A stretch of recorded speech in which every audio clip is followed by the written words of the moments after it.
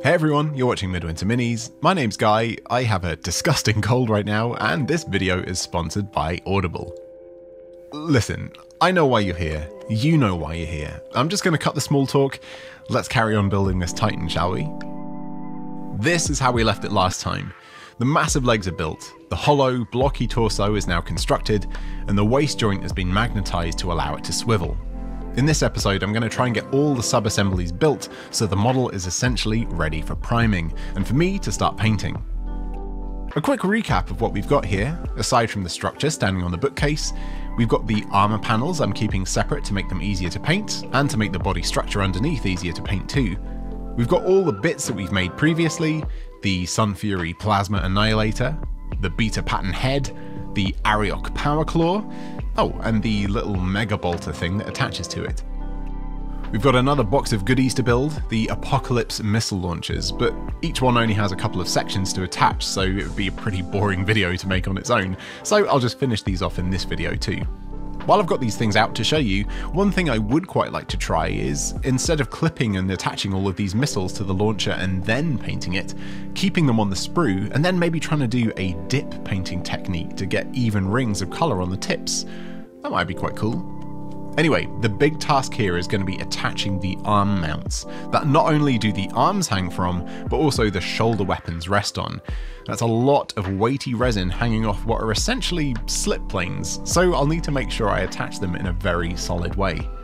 No sooner had I got all my bits out, ready and waiting, than my mate Steve dropped by to give me a hand. Man, what a pal, he came bearing gifts. Not only an enormous black Americano with no sugar, classic, he'd also brought me a copy of the Golden Demon Compendium. What a treat! Maybe we can look at this in a future video.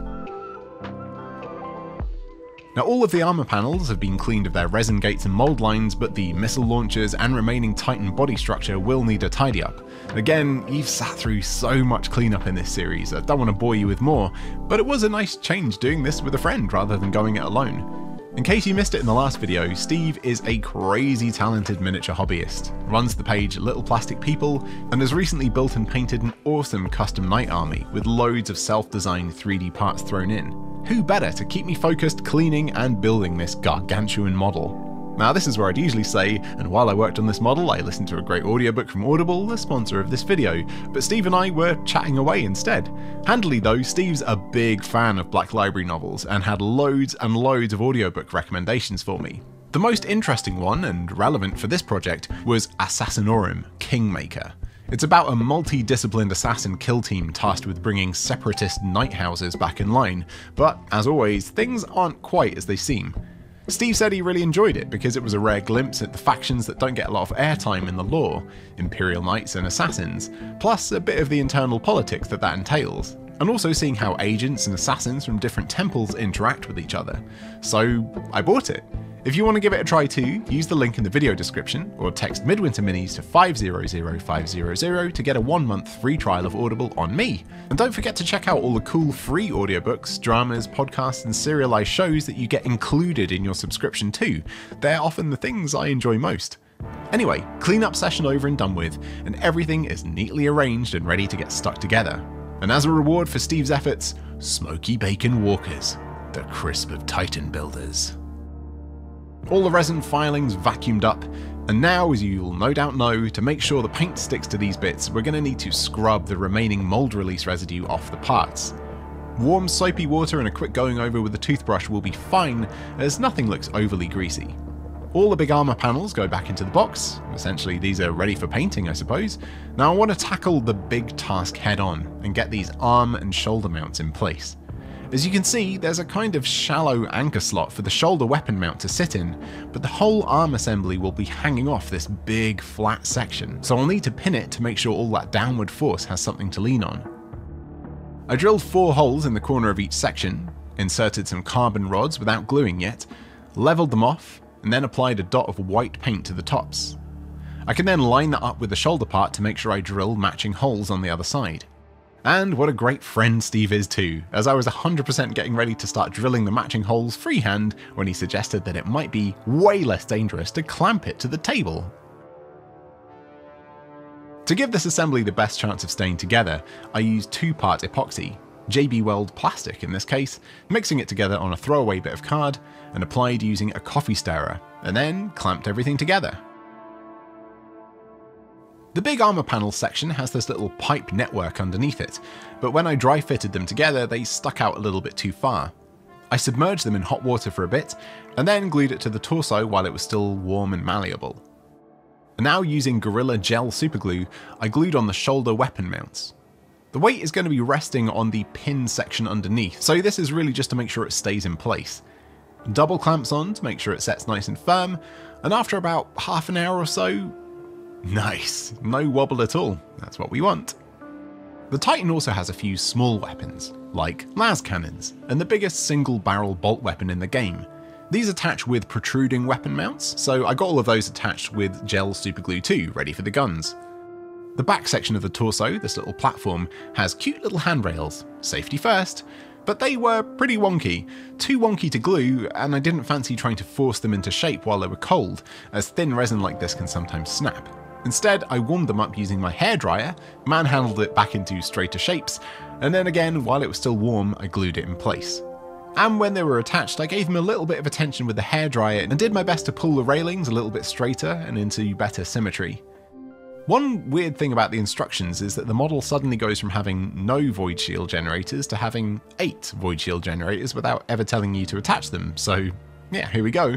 I've been reading up on how the void shields work on the Titan in the game rules, and well, I wouldn't want to be playing against this thing. Basically, all 8 void shields have to be destroyed before the Titan itself starts taking damage, but if a single shield takes enough damage to go down, all the excess damage from the attack is lost and doesn't transfer to the next shield or the Titan. So if you hit the shields with a massive high strength, high damage attack, it'll basically take down one shield and do nothing. Nasty. So yeah, back to the auxiliary weapons. It comes with these special las cannons designed to shoot around corners. I glued the central block together and then heated the barrels with my hairdryer, and carefully held them in a nice straight position, and then plunged them into some cold water to set them quickly. Fiddly thin parts like this can go real floppy real fast when heated, so lots of care is needed to make sure you don't ruin the resin.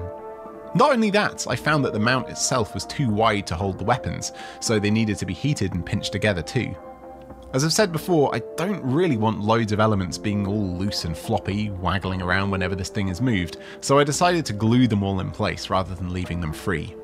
This angle might seem a bit low at the moment, but trust me, this thing is really tall and it'll make sense when the Titan's assembled. The big bolt cannon things also got glued on at the back too. Now, being honest, these cheeky little armor mounts look like they fell off the back of an Eldar Phantom Titan, but no, they're apparently Imperial, and they attach on the sides like this. By this point, Steve had gone, I was on my own, and I felt the fear kick in. It's crazy how much of a difference having someone there to bounce ideas off and even just to goad you on makes to your confidence building big projects like this. Rather than tackle the arms and potentially ruin everything, I decided to build the easy missile launchers. The vents got glued on the back. There's a bit of movement on the actual mount itself, so to make sure the solid blocks of resin that disguise themselves as missile launchers have something to lean their weight on, I drilled out the centers and stuck in 3mm carbon rod. And yes, I did drill into the edge of my table. It's my table, I can do what I want. I'm a dad now, officially a grown-up apparently. You can tell if you've got good alignment by holding up your assembly to a light. If you can see through and the light is nice and round, the pin should go in no problem. If it's not quite clear or the shape isn't quite right, you need to bore it out a little bit more. And there we go. Rod in, nice and snug. I use the lip of my table to make sure the angle is the same on both launchers and attach the elevation pistons. Easier said than done. Gluing the tips and then gluing the rods and then trying to attach it all without getting glue on your fingers is totally impossible. I've left in some of the stickiest mistakes I made just in case you thought that because I'm technically a professional, I'm actually any good at this. I used to have no fingerprints because I played bass every day, and now it's just because I can't stop supergluing my fingers to stuff.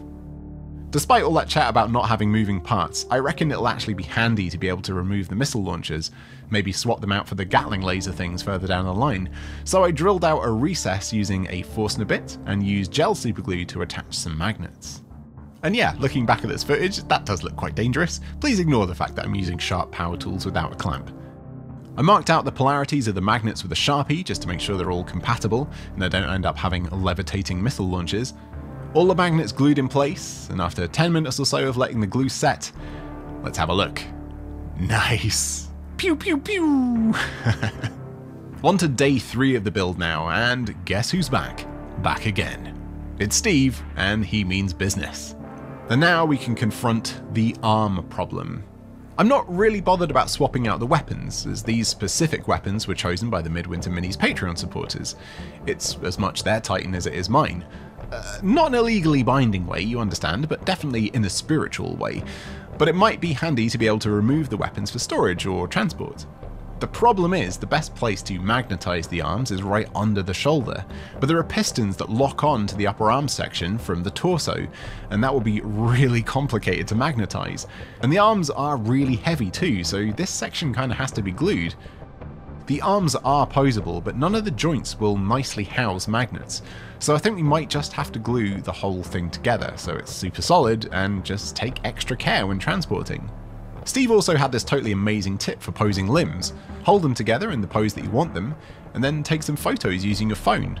And that way you can see how the parts fit together, and then when you glue them, you can be pretty confident that they're going to look how you want them to when you finally attach them.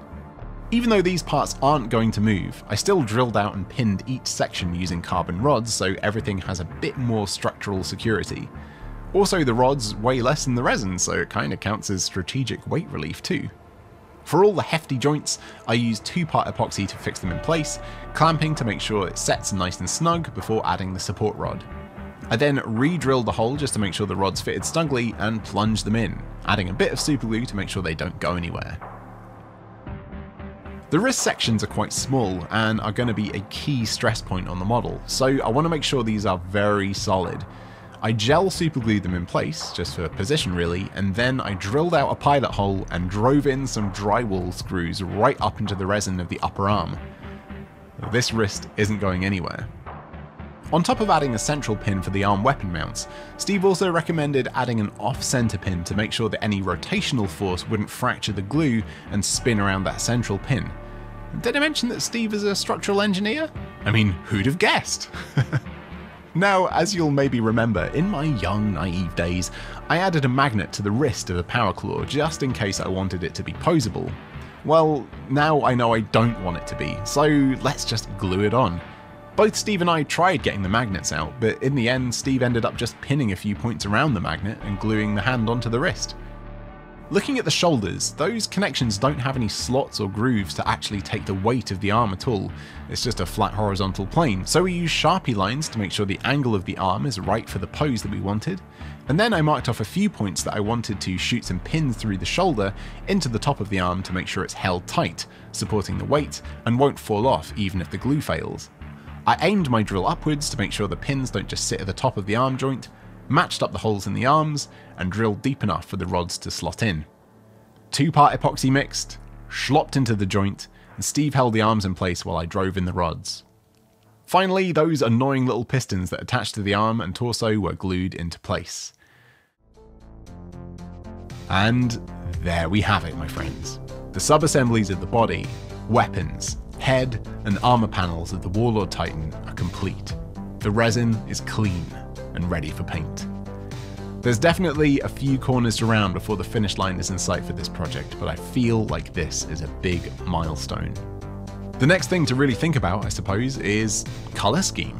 When I've asked before, a lot of people really like the idea of integrating the Midwinter Minis palette of black, white, and ice blue, so maybe I'll do a few tests and see what combo works best.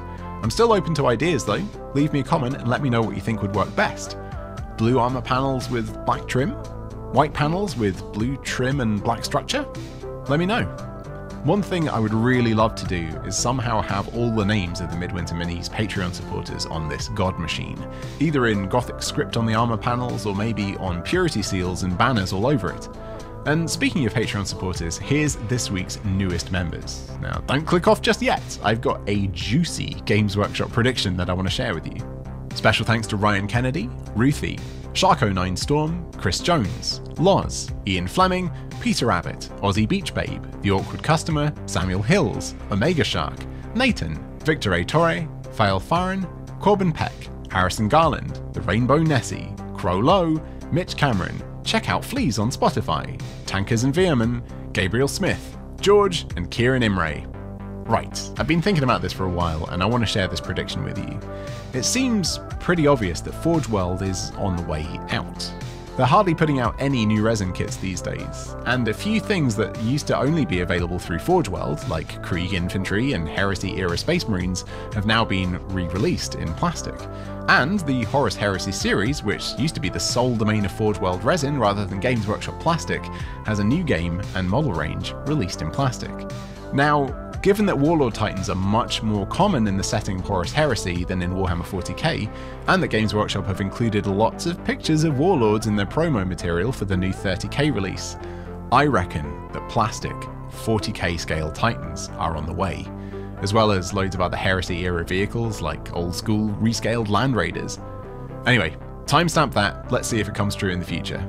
Thank you so much for watching. I hope you had fun, and don't forget to grab your free Audible trial on me if you fancy listening to something new while you get your building or painting done, and I'll catch you next time. Bye for now.